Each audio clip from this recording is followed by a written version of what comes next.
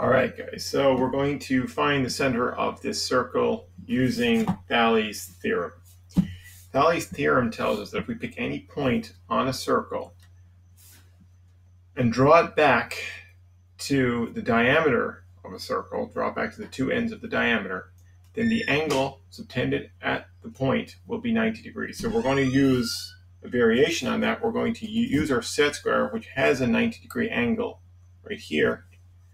And we're going to place that at the edge of the circle.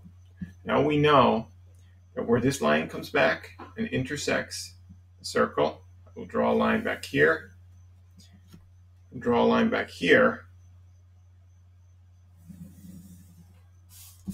Continue this line on.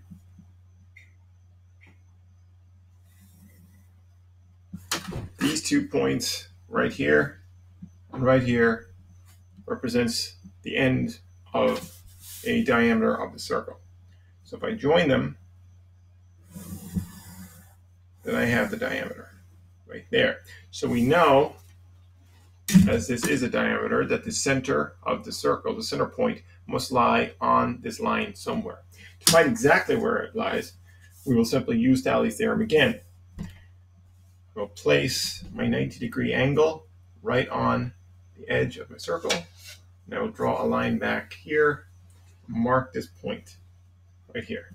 In a similar way, I'll draw a line back here and mark this point right here. 1 point, 2 points, I can simply join them together. And I have another diameter. This is a diameter, this is a diameter. Where those two diameters intersect must be my center point, C. That's it. That's how we use Thales' theorem to find the center of a circle. Thank you very much.